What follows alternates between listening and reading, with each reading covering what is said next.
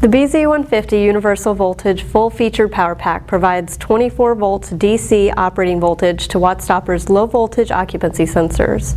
In addition, the BZ-150 enables the use of both manual on and automatic on operation, hold on and hold off inputs, and low-voltage momentary switch operation. The line voltage connections on the BZ-150 consist of a black wire, which goes to the hot, a white wire, which goes to the neutral, and your two red wires, which are on either side of your relay. When wiring your BZ-150, you'll take the black lead and one of the red leads and wire them to your incoming hot. You'll wire the white wire to your neutral, and then you'll take the red wire and wire it to your load.